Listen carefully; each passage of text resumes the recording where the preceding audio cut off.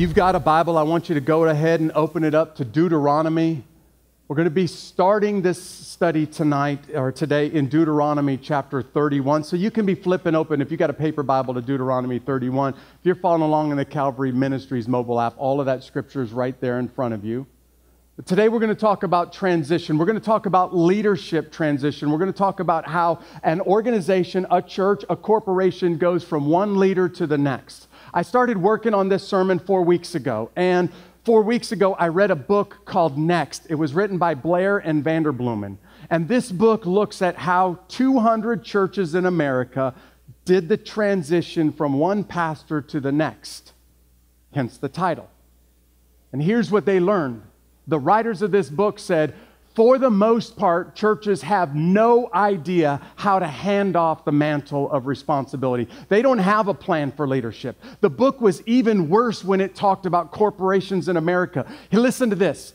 $500 million corporations, those businesses in America that do $500 million worth of business or more, 50% of them have no idea what they're going to do when the CEO steps down. 50% of businesses in America that do $500 million worth of business have no plan to replace the chairman of the board. They basically function like that person will keep living forever. And here's the truth. I did the research. The statistics say that 100% of all people die, which means if you don't have a plan to replace the current leader, to fail to plan is to plan to fail. And this is so important that this is one of those areas that the church just can't get wrong. I'm not just talking Calvary Baptist Church today. I'm talking all churches. It's too important to get this area wrong. So what we're going to talk about for the next few minutes, it's a principle of life, not just a principle of leadership. If you only focus on what's in front of you, if that's all you're looking at, you will never be ready for what's coming in the future. You'll never be ready for what's waiting around the corner.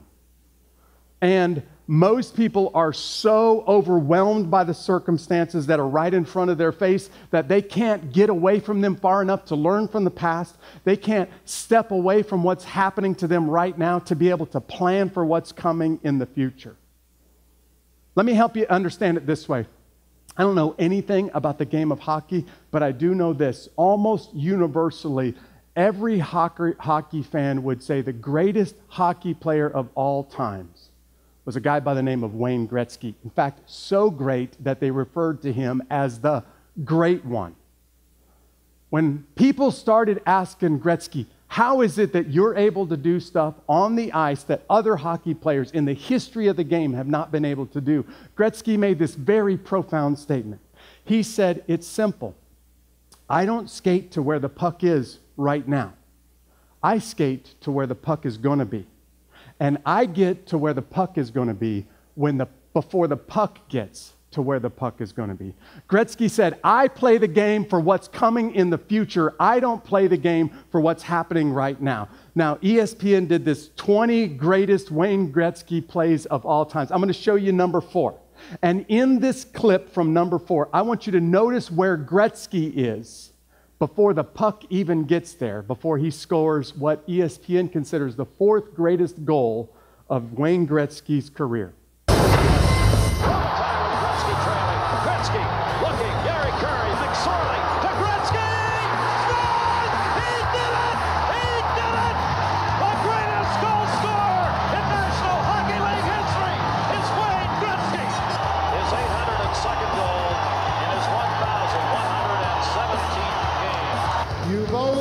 The great one, but tonight you become the greatest.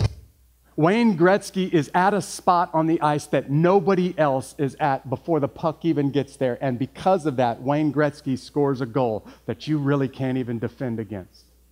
When it comes to leadership, here's what the great leadership guru of our times, Jim Collins, wrote on his website, an article on his website about transition. He said, you aren't a great leader unless your organization, unless your company, or we would say unless your church is great long after you're gone.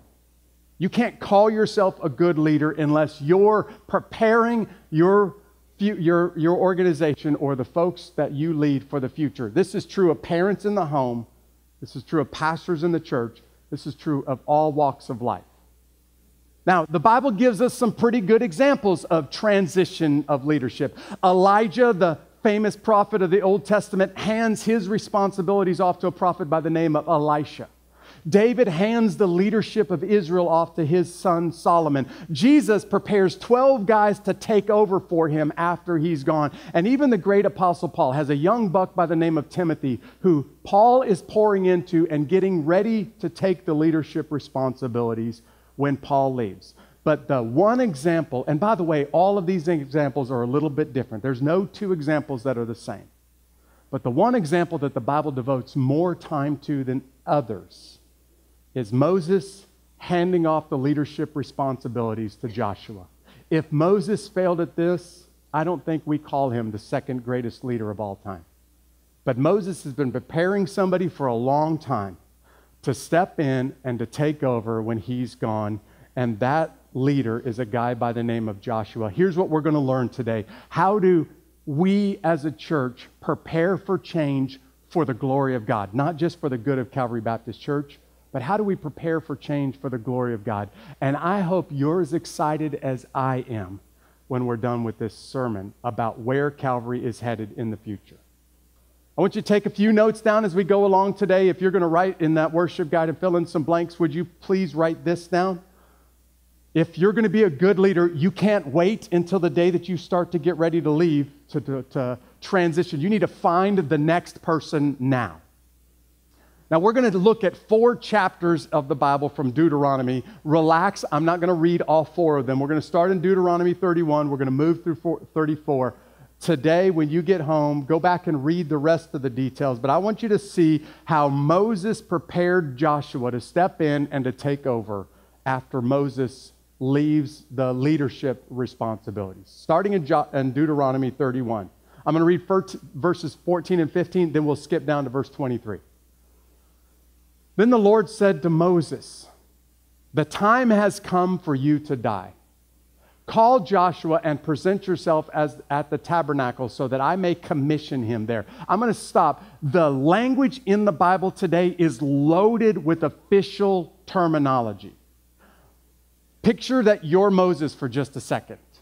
God just told you ahead of time you're about to die. Imagine how that conversation is going to go between you and God when he says, "Hey, Moses, get ready because today you're going to die.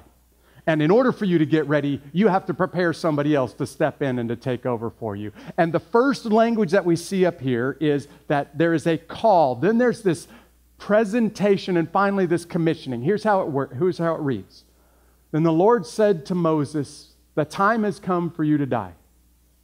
Call Joshua and present yourself at the tabernacle so that I may commission him there." So Moses and Joshua went and presented themselves at the tabernacle, and the Lord appeared to them in a pillar of cloud that stood at the entrance to the sacred tent. And the Lord commissioned Joshua, son of Nun, with these words, "Be strong and courageous, for you must bring the people of Israel into the land that I swore to give to them. I, Joshua, will be with you."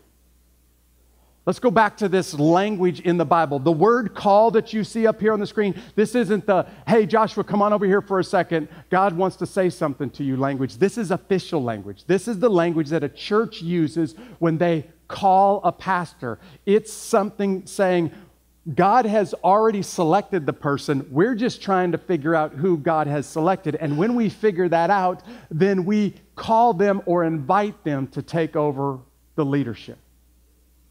The presentation word here is the kind of word the Old Testament would use for a promotion ceremony. This is awesome. Moses, you're going to get a promotion. Actually, Moses, you're getting the ultimate promotion. You're going to get promoted from here on earth to heaven. And in order to clear room for the next leader, you get promoted to heaven so that somebody else, Joshua, gets promoted to fill in your place. And notice, it's God who's presiding over this promotion ceremony today. And then there's a commissioning. All you military folks in this room, you know what this word means. There's official language that says, I'm setting you apart to do something, and I have the authority to set you apart for it, Joshua, and here's the task that I'm commissioning you to do. Here's the thing that I'm wanting you to do for me. All of this happens at the tent, and I want you to notice that God is making the same promise to Joshua that he made to Moses. Moses was a great man. Moses was perhaps the second greatest leader, apart from Jesus, the second greatest leader to ever live. And what made Moses great is this face-to-face, one-on-one relationship with God. Notice the last sentence on the screens. Moses is saying, God is saying, Joshua, don't freak out. I know that there's a lot riding on this, but I'm going to be with you the same way that I was with Moses. And as long as I'm with you, you don't have to worry. Listen, leadership transition is hard. This kind of change can be very delicate in an organization. This kind of change can disrupt. There are a lot of churches that are fragile and don't make it through this kind of change. It's a hard thing. That's a process which takes practice. You don't just stumble your way through it. To fail to plan here is to plan to fail here. And I want you to hear something about the church, not just Calvary Baptist Church, but the church in general. The church is not an organization. The church is an organism, which means it's a living, breathing thing. And this is true of all living things. Any living thing that doesn't change to adapt to its environment dies. In all of life, plants, animals, people, churches, the challenge is as the organization changes, the organism has to, as the environment changes, the organism has to change to adapt to the environment, or the organism dies. It's change or die for all living things. It's change or die for the church. It's change or die in ancient Israel's case, and there's a lot riding on this. And what the Bible is trying to say to us today is there is no lasting success if there is no successor. Moses has been preparing a young man for a long time. Apparently, for almost 40 years, Moses has been investing in Joshua so that when this day comes, Joshua is ready. If you're in a position of leadership, it doesn't matter what it is, in the home, in the community, in this church, I challenge you, start today to start looking for the person who will ultimately replace you. I asked the elders of our church to start with me on the first year that I was here, praying through and talking through who would replace me one day. For the good of Calvary Baptist Church, we need to know that. And here's what I'm asking everybody in this room. Prepare somebody today to take your heart and to carry your heart on after you're gone. Here's the second thing I want you to write down. Pass on your passion for Christ. Now, I'm going to give you a sentence in just a second, and this sentence is probably the most important thing you're going to hear me say all morning long. In fact, you can just forget the whole rest of this sermon as long as you remember this one sentence. This sermon, or this sentence, summarizes the entire sermon. Are you ready? I want you to write this down, put it in the notes in your worship guide, put it in that personal notes section of your mobile app. Here's what I want you to remember. The most valuable thing that you can pass down to the next generation is your heart. Listen, your money is going to evaporate after you're gone.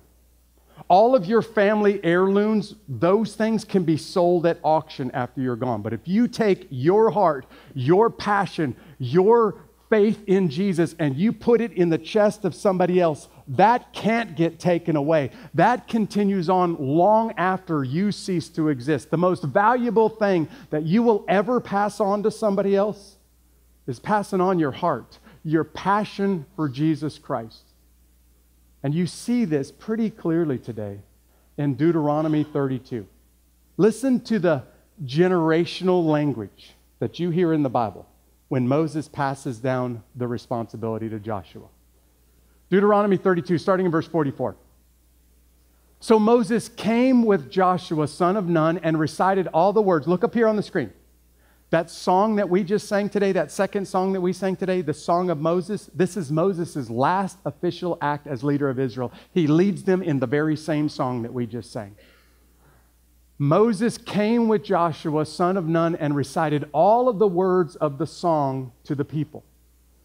And when Moses had finished reciting all of these words to the people of Israel, pay close attention to what the Bible says next. He added, take to heart. This doesn't need to be in your head. It's not just simple things that you do. This should be at the heart level. Take to heart all the words of warning that I give you today. Pay close attention to what it says next. Pass them on as a command to your children, so that they will obey every word of these instructions. Moses is saying, Joshua, I am putting my heart into you. Joshua, you put your heart into parents. Parents, you put your heart into children. Children, you put your heart into the next generation. This is how the gospel continues to expand until it goes all over the world. But if there's a break in this chain, this could be the end of Christianity in one generation. If you fail to win, if you fail to pass on your passion to the next generation. Verse 47, these instructions are not empty words. They are your life. By obeying them, you will enjoy a long life in the land that you will occupy when you cross the Jordan River. He's saying, I'm not just giving you some simple written contract that's an agreement between me and people, between people and God. No, what I'm giving you is the very thing that I want you to build your life on. It should be at your heart, at your soul level, and everything about you is built on this relationship, this passion, this kind of faith. And because it's at the heart level, it impacts everything about you. But by the way, God is giving Joshua 2 words of command here. Obey this law, this song, this covenant, this contract, and you will live a long life in the land that I'm giving you. Disobey, and don't expect to inherit the land at all. Don't expect to live for a long time. Obey and occupy, disobey, and don't expect to be there for very long. It's not just something you build your day on. This is life and death. This should impact you at the heart level. Calvary Baptist Church understands better than most, because we've gone through it, the transition from one leader to the next. And this transition is not always easy. So I'm just going to go ahead and make the announcement today. One of these days, I don't ever plan to retire, but I realize one of these days I'll get so old and decrepit that I'm not going to be a very effective leader anymore. And when that day happens, I plan to take a step back from the public role here and become much more a behind-the-scenes role at Calvary Baptist Church. Here's the date. You can put it on your calendar right now. And those of you who want to see me leave, you can start counting down the days right now. March 15th, 2048 is the day that I plan to step down and to turn over the responsibilities to somebody else who can lead us well. Go ahead and start counting the days down now. You can make X's on your calendar as we move towards March 15th in the year 2050 or 2048.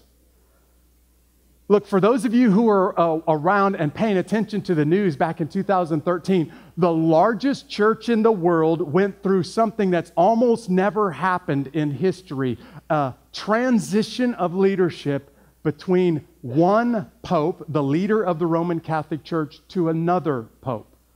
Back in February of 2013, Pope Benedict XVI voluntarily resigned from the office of Pope. He was 88 years old, and he said, I'm too old to keep up with the travel. It's not good for the Roman Catholic Church if I stay in the realm of Pope. The church quickly met together and selected Pope Francis to take his place. This is the first time that this act has happened since 1415 when Pope Gregory XII stepped down, but you really can't count that because the church didn't like him and they forced him to retire. The last time a pope voluntarily retired and didn't just die in office was Pope Celestine V in the year 1294. That's right, 723 years ago was the last time a pope stepped down and transitioned. Here is a video of Pope Francis showing up a month after Pope Benedict's retirement, meeting him at his house, and these two living popes, for the first time ever, having a conversation with one another while the whole world watches. They spend some time together, and the new pope meets with, literally, Pope Emeritus, Pope Benedict XVI. The Roman Catholic Church has been really careful about this. They don't want to give the world the impression that there are two people leading the church at the same time. So they've done their best to make sure that the world sees Pope Benedict is not really leading. He's enjoying the retirement, and Pope Francis is really the head of the church. So much so that you probably remember they just built a place for Pope Benedict XVI inside the Sistine Chapel where they can control people that have access to him. But even the Roman Catholic Church realizes this is so important, we don't want to mess this up. So we got to be really careful the image that we're giving to the world.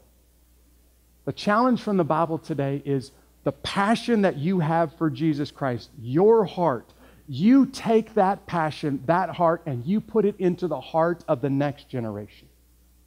Is there any parent in this room that doesn't want to see their grown children sitting in the same seats at the same worship service in the same church? I guess you can't sit in the same seats because that would be on your lap, but you know what I mean. Like sitting in the same church at the same time with them. Is there a grandparent in this room that wouldn't saw off your right arm to see your grown grandchildren that have turned their back on the church and on the faith find their way back into the doors of Calvary Baptist Church and worship in the same place with you at the same time? See, this is what it means to take your heart and pass it on to the next generation, and then pass it on to the generation after that. And this is why Calvary invests so much time and so much money in children. Did you know that this summer, Calvary Baptist Church conducted 3 separate kids' jam events in our church and in our community? More than 275 kids came to one of those things here in our church or in our community. There was several of them whose lives were impacted by Jesus Christ for it, but more than 90 volunteers from this church alone took part in what we did here, what we did at Waldrop Memorial or at Benning Hills Baptist Church. And we did it because we want to see the next generation impacted by King Jesus the way we're impacted by King Jesus. I got to give mad props to Pastor Frank Bowden and Steve Pate for what they did this summer and the impact that they're having with children. Look, if you want to know what it looks like to hand your heart off to the next generation, here's the lasting effect that it has. When you do this, and when you do this well, you're leaving a legacy for the next generation. This isn't just good for you. This is good for the church. This is good for the city. This is good for Jesus Christ and His glory when you take your heart and you put it into the heart of somebody else and it starts to beat in their heart after you're gone. Here's the way that Moses' transition ends when he finally steps down and Joshua steps in and takes over. And guys, let me just ask you, how would you like to step into the shoes of one of the greatest leaders in human history? How would you like to be Joshua, taking on that responsibility? Deuteronomy 34, starting in verse 5. So Moses, the servant of the Lord, died there in the land of Moab, just as the Lord had said. The Lord buried him in the valley near Beth Peor in Moab. But to this day, no one knows the place. Does that language sound weird to you? Here's what the Bible just said. Moses was such a great leader that God officiated his funeral service. And because he was such a great leader, the danger was that the people of Israel would go to his graveside and worship his graveside. And so God hid the place where he actually buried Moses so that the nation of Israel would have to look to a new leader. The Lord buried him there, and the Lord buried him in a place that no one knows to this day. Verse 7, Moses was 120 years old when he died, yet his eyesight was clear. He was as strong as ever. The people of Israel mourned for Moses. This is Joshua's first official act. The people of Israel mourned for Moses on the plains of Moab for 30 days until the customary period of mourning was over with. And if I'm Joshua, I'd be freaking out about replacing a leader like Moses. See, Joshua, the son of Nun, was full of the spirit of wisdom. For Moses had laid his hands on him, so the people of Israel obeyed Joshua, doing just as the Lord had commanded Moses. Listen to verse 10. There has never been another prophet in Israel like Moses, who the Lord knew face to face.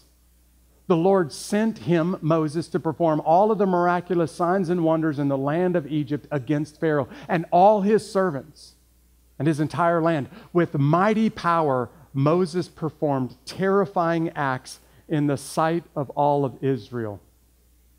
Joshua is probably terrified at the idea of taking over for Moses. And Moses places his hands on this man, something like what we're going to do tonight at Calvary. And then the Bible uses language that's very unusual in the Old Testament. It says that Joshua now has the Holy Spirit on him. The same Holy Spirit that was leading Moses is now leading Joshua. And if you pay attention, as much as Joshua is listening to the Holy Spirit, as much as the people are listening to Joshua, it's actually the Holy Spirit that's leading Israel. It's not really Moses. It's not really Joshua that's leading Israel. The responsibility of the leader is to listen to the Holy Spirit and follow the leadership of the Holy Spirit. What made Moses such a great leader? It's that he had this face-to-face, intimate relationship with God. And Joshua carries that on when he meets God face-to-face at the Jordan River, and God shows up and says, Joshua, I'm right here with you. Don't be scared. Be strong and very courageous.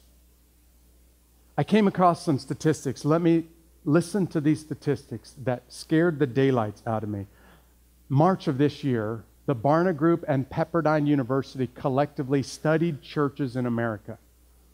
And they noticed a disturbing trend in churches in America. Here's the results of this study about all churches in America, all evangelical churches in America. They learned that roughly today in America, the median age of a pastor is roughly 54 years old. But in 1992, the median age was only 44. They found that there are more pastors above the age of 65 today, triple the number of pastors above the age of 65 today that there was in 1992. And this survey learned that only 1 in 7 pastors in America is aged 40 or younger. But when you put the math together, here's what Pepperdine University learned, here's what the Barna Group learned.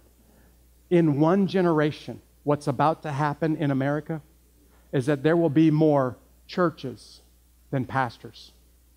Because nothing is raising up, nothing is developing the next level of pastors. And churches across America are about to be in a very bad way. They're already saying that there are lots of churches that have become completely irrelevant to the next generation because the leadership of the church is so disconnected from them. So now let me tell you what's going to happen at Calvary as a result of this sermon today. And really, this is 3 years in the making. 3 years of talking with the elders and meeting with the pastors and studying what we're going to do as a church to prepare ourselves for the future. I'm going to refer to this as the 2040 plan. This 2040 plan is, what does Calvary Church look like in the year 2040, more than 20 years from now? What does Calvary Baptist Church and our ministries do? What do we become by the year 2040? And then I'm asking the question, what do the budgets and the boards and the buildings need to look like in order for us to get there by the year 2040? And here's one of the things that we learned. We have to start developing tomorrow's leaders today. And so in order for us to do this, we're going to create, starting next week, a pastoral residency program. This word is very intentional. Think about it like a medical doctor who goes to school for a couple of years. She learns all of the book stuff in the classroom, but nobody's going to let her be on her own as a doctor. She's going to go follow around other doctors who teach her how to doctor stuff. And when she's been a resident for a little while following other doctors, then they send her out and they let her do her own thing. What churches typically do is they call a guy to be a pastor who has absolutely no experience leading whatsoever, and then they fire him after 2 or 3 years because he doesn't know how to lead. What seminaries do is they give you all of the book experience, all of the book education, but no practical experience, and then churches get mad when you have all of the degrees but no idea how to lead. So Calvary Baptist Church, starting in about a week, is going to start investing ourselves, and not just me, not just the staff and the elders, but all of us in this room, in raising up the next generation of pastors. These are pastors that we're going to invest ourselves in, raise them up, and listen to me carefully, send them out. And part of the contract is you don't stay here. We're going to make you a rock star as a pastor and then give you our stamp of approval, but you leave. And you go lead another church, you go bless another church, you go serve at another church. And maybe one day, if you're good enough, when Jeff dies of a heart attack, maybe you take over for Jeff because you've been leading in another church. But our hope is, our goal is that they would lead another church in our community, and our whole community would be better because of it. So starting next month, the first pastoral resident in our church is Josh Daniels. Josh, would you join me up here on stage real quick? Tonight, our church is going to meet together and be in conference, and we're going to bring 3 men before you for ordination. 1 is an elder, 2 is pastors. One of those 2 is Josh Daniel. And starting in the month of August, our church is going to make an investment in Josh.